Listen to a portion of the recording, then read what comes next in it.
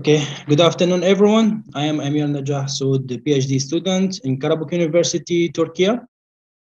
First, it's my pleasure to be here and sharing our works in the fifth international conference of nanotechnology and biomedical engineering.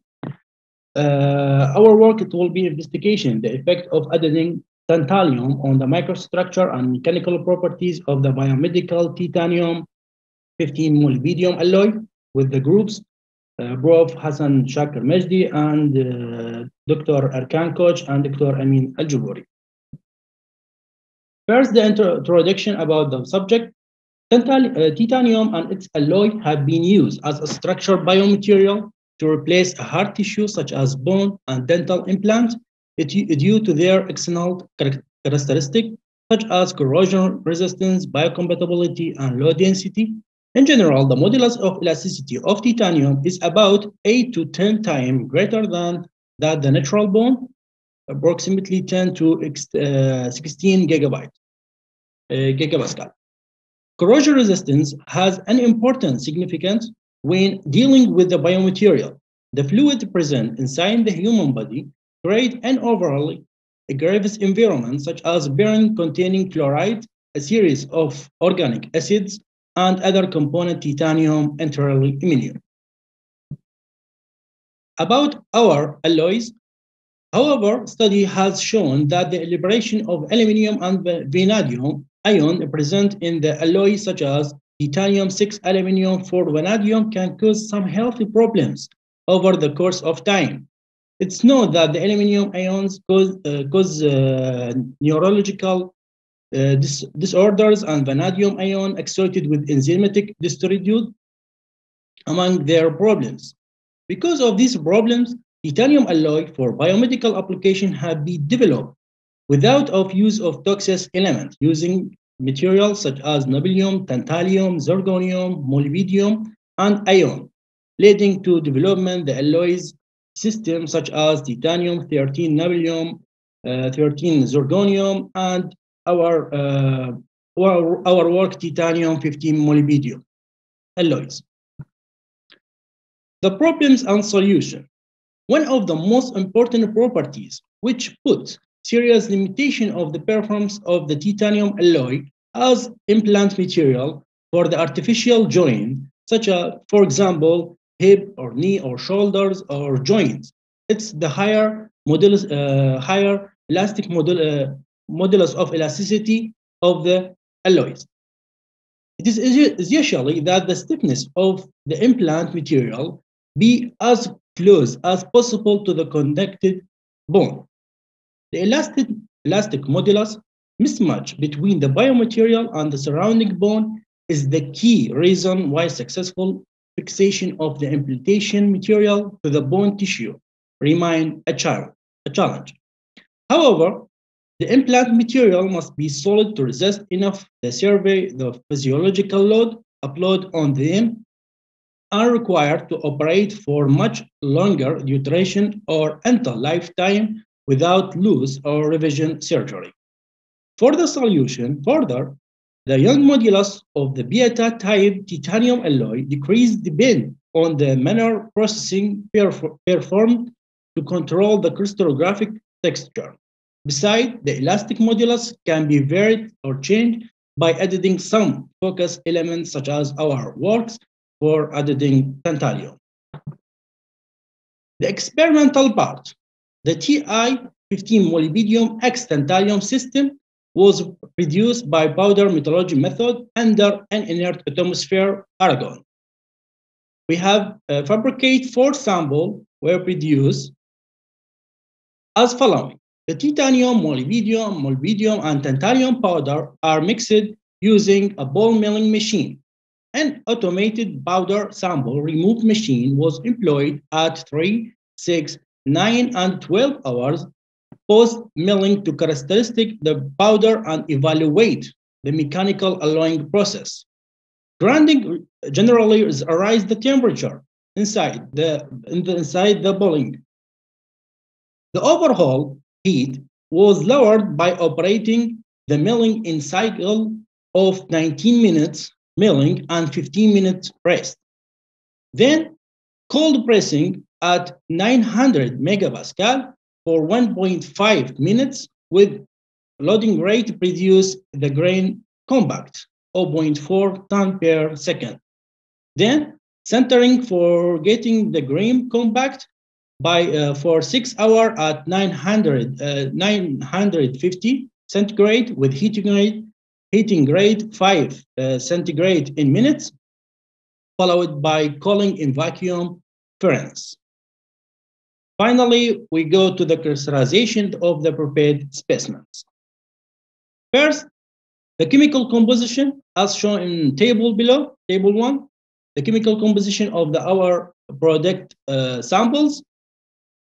As we see, when we are increase the concentration, we have the concentration of tantalum that will be effect on their properties such as physical and mechanical properties. The physical properties of the centered specimen, as shown in table 2, the porosity and the density of the prepared alloy for the density and the porosity. As expected,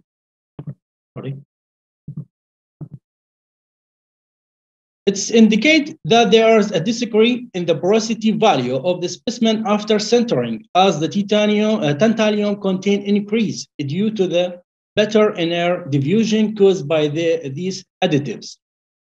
And also, as expected, the density it will be increased as the increasing in the tantalum content or concentration due to the higher density for the molybdenum and the tantalum when it's compared with the titanium density.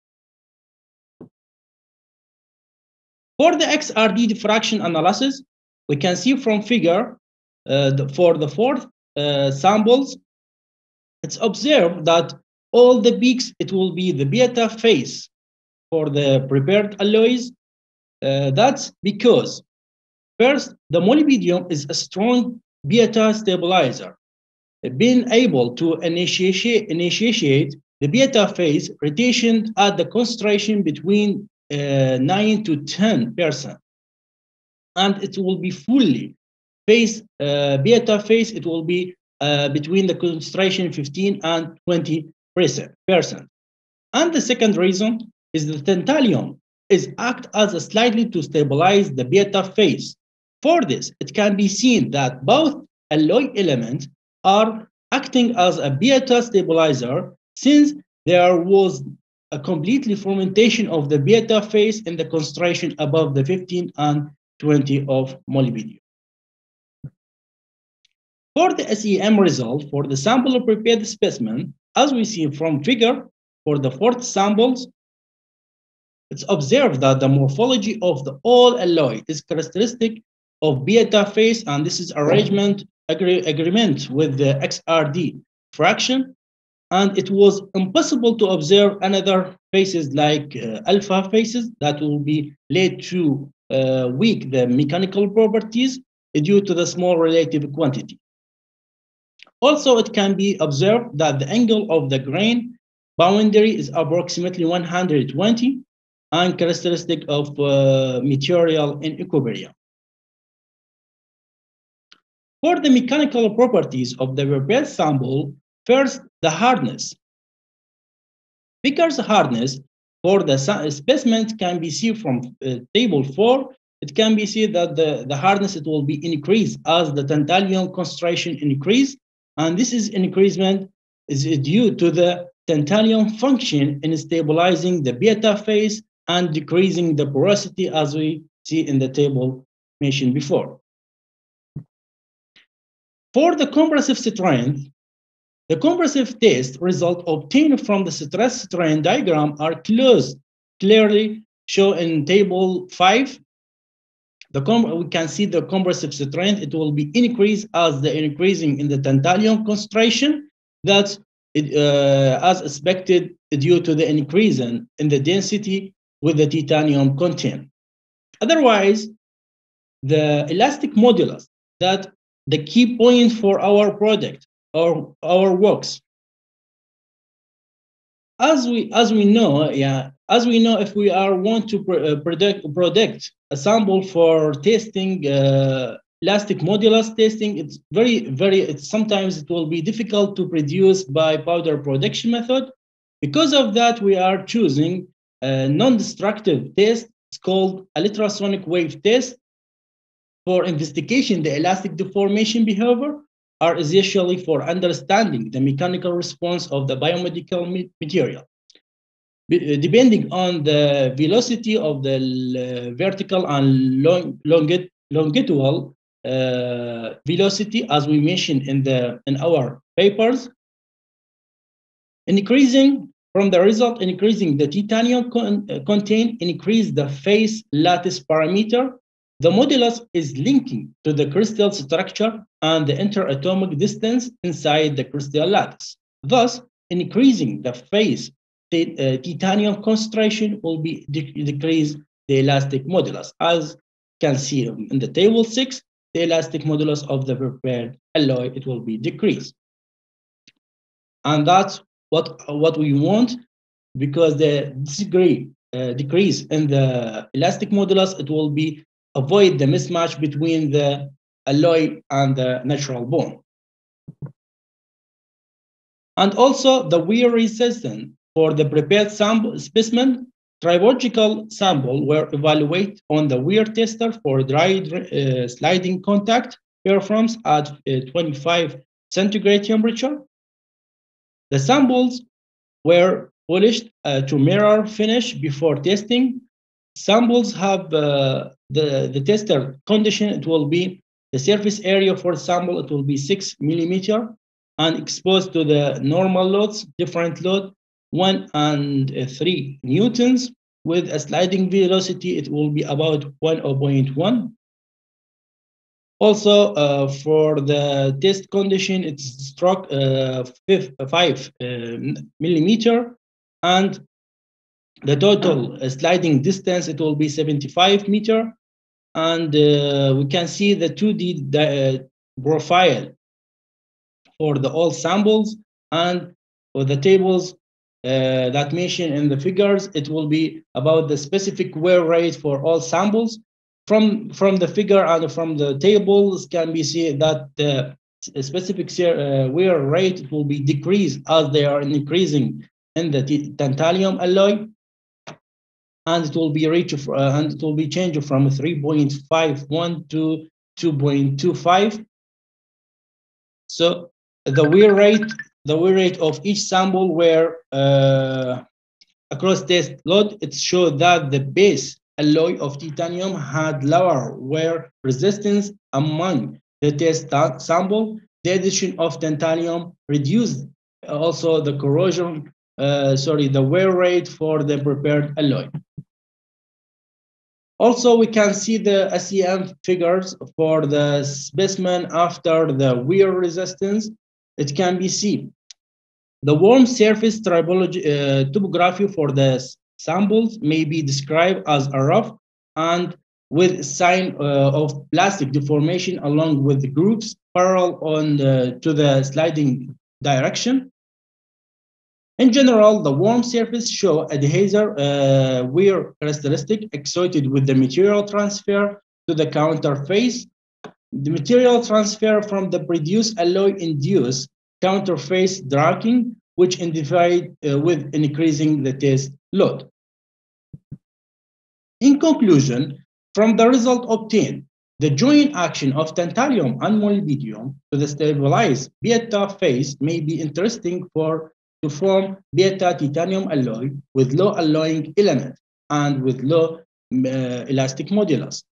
The mechanical strength is initially factor for the processing of implant as it avoids defect in the material. The hardness and the compressive strength of the alloy prove to be higher than the commercial pure titanium, which indicate their greater mechanical strength, especially when we are used for implants for knee or for hip replacement. Based on the result also obtained from this work, the titanium 15 molybdenum 20 tantalum alloy obtained the most significant potential for the biomedical application. However, further corrosion resistant test and biocompatibility can be provide better information about the properties of these alloys. Thank you for attention.